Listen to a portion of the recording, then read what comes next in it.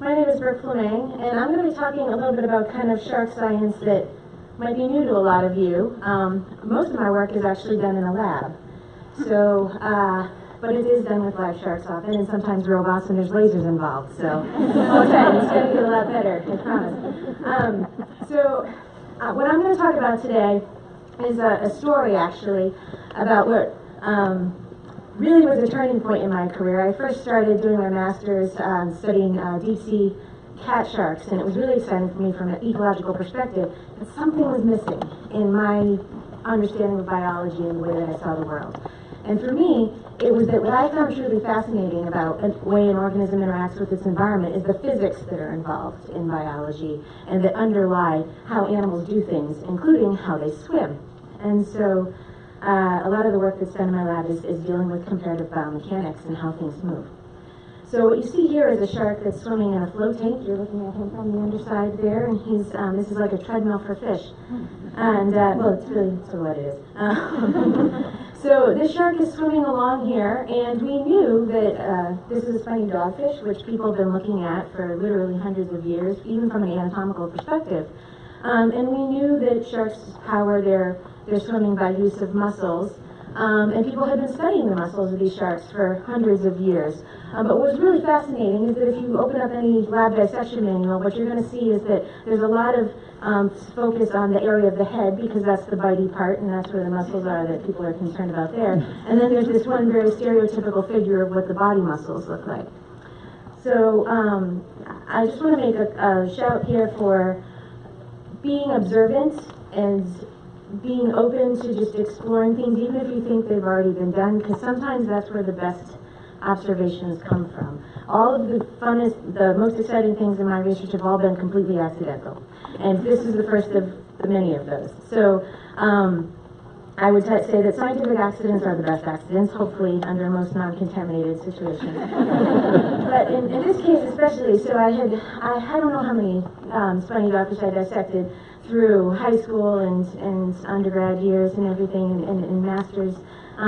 But I had the opportunity to go to a really amazing fish biomechanics class at the University of Washington's Friday Harbor Lab one summer when I was just starting to learn about biomechanics. And I started dissecting a shark, and having already done so many times, I finished the head, and I finished that little part of the body, and I got bored, and I kept going. And I got to the tail, and I found something that nobody knew what it was. So I get down to the tail of the shark, and this is a close-up on the tail, and you can see I've marked where the dorsal lobe, the top lobe of the tail fin, the caudal fin is there. And so everybody knows that there's this white body muscle that runs the length of the shark, and that there's this thin strip of red muscle as well, and so I've sort of written those where those are. But what was interesting is that there was this demarcation where everything up here is body muscle, and down here is a separate muscle. All the muscle fibers are running in a different orientation, and they're attaching in a different way, and nobody knew what this was. So I had accidentally discovered a brand new muscle in the tail of sharks purely by being bored in class. So after this, I went on to start doing my PhD, and I had the great benefit of being at Harvard, where I had access to the Museum of Comparative Zoology, and barrels and buckets and jars of sharks of all different sorts that I could go and I could look at. And I found that this muscle was in every single species of shark that I looked at. So it didn't matter if it was a thresher shark. It didn't matter if it was a deep-sea cat shark that swam very sluggishly. If it was something that was a wide-ranging pelagic swimmer. They all had it. And so what that told me was that there's something fundamentally important to swimming like a shark, to having this muscle. That they absolutely required this in order to be able to swim. And so I got to name it, and I named it the radialis muscle, mostly to be in line with other anatomical muscle in the tails of fishes. And at this point, I had all these dissected models, but I wanted to know how it actually worked, because it was great that it was in all these things, but I didn't know anything else about it.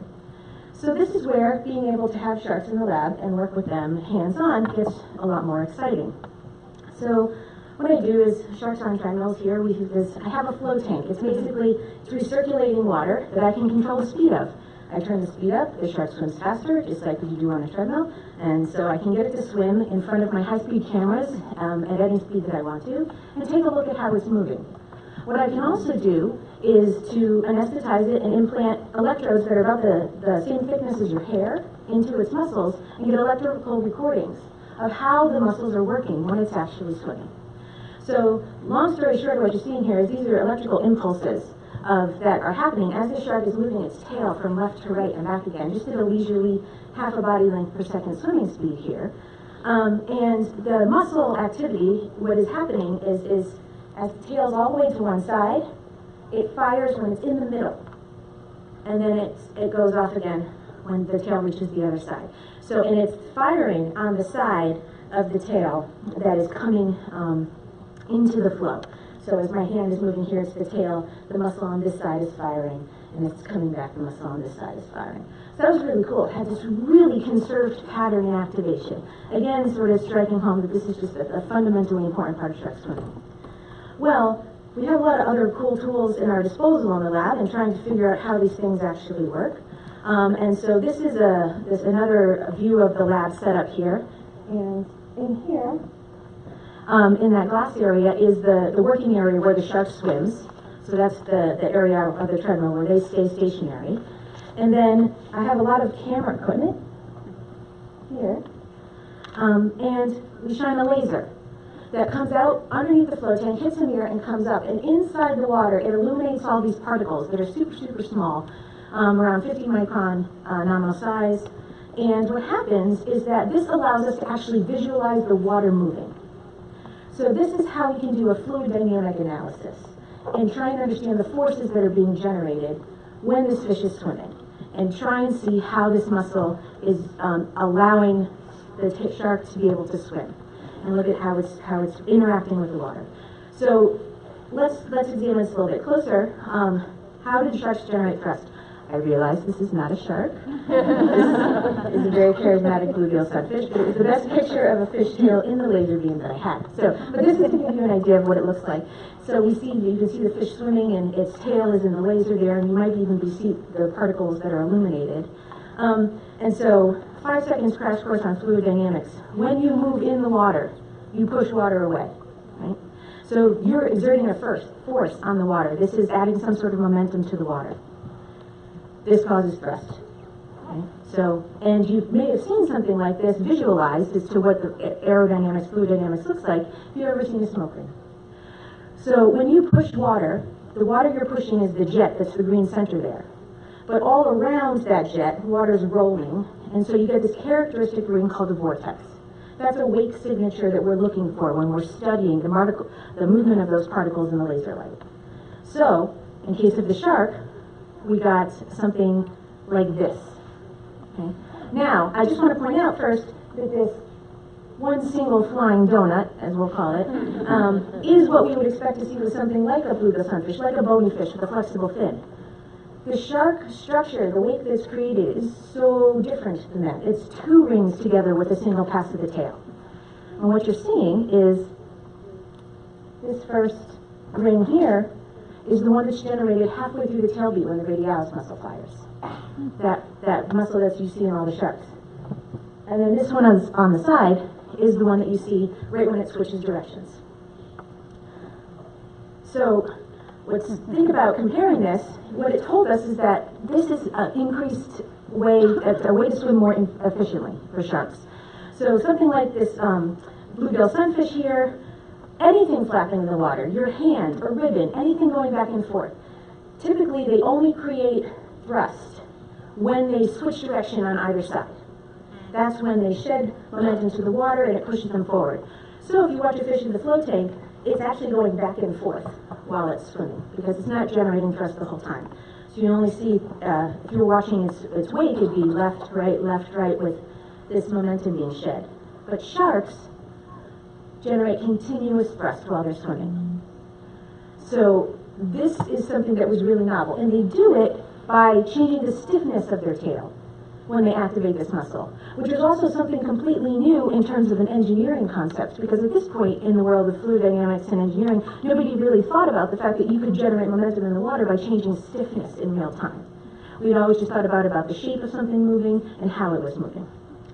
So I just want to end with one fun fact here. So the next time that you see something on TV or you go to the aquarium with your friends, you can impress them with your shark biomechanics knowledge. Is that when you're watching sharks swimming in the water, even when they're swimming in a straight line trajectory, their bodies are often tilted. And this is one of the coolest, I think, balancing acts in nature. So sharks are somewhat heavy. They have mass, and they're not neutrally buoyant. So if a shark stops swimming, it tends to sink. It needs to swim to generate lift, to stay up in the water.